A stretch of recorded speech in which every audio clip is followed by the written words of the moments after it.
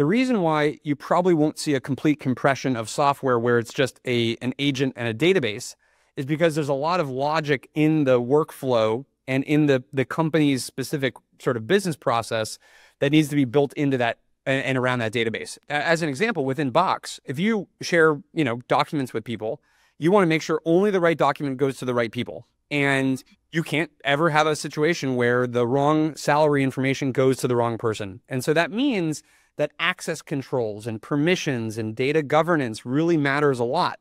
And so it's very hard to abstract that away and just have the agent do all the work, because the agent will make a mistake 1% of the time, and it will share the wrong thing with somebody, or it will open up an access privilege to the wrong person. And so you want there to be a separation between the parts of your software that are deterministic, where 100% of the time it's going to do the exact same thing every single time, from the parts of the software that are non-deterministic, where it's going to be 1 or 2% different every time you ask the question, every time you share the data, every time it generates a report.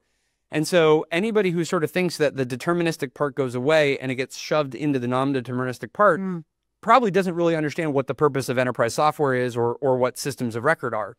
Our CTO, I think, came up with this line. I don't know the exact origin, but he said AI agents can't keep a secret.